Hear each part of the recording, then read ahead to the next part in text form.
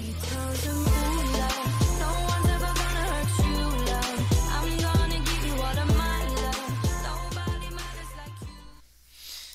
Hello again, and this is Rick with Simple Tech 888. In today's tutorial, I'm going to go show you how to enable the microphone and video through the settings in Google Chrome, so that way you can meet on Google Meet or Zoom.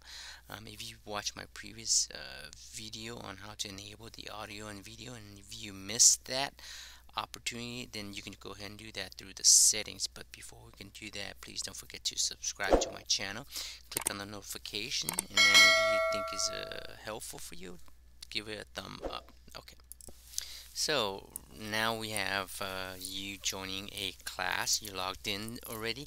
Normally what happens, there's a pop-up on the top left. There's two pop-up, audio and video. You have to click allow, and that's from my previous video. If you haven't seen it, I'll go ahead and put the link below so you can watch that steps before attempting to do through the settings here.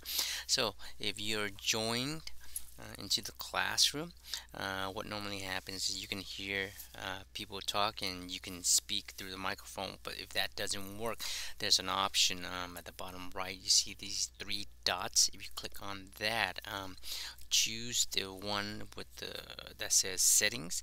If you click on settings, you should be able to see audio and video or microphone. So if you see the microphone and you're using a headset, just click on there and choose the headset. If you're not using a headset, just go ahead and click enable with the microphone, and it works the same way for the video. So if you do that manually through the setting, that should enable you to use your microphone and settings. Okay, thank you. He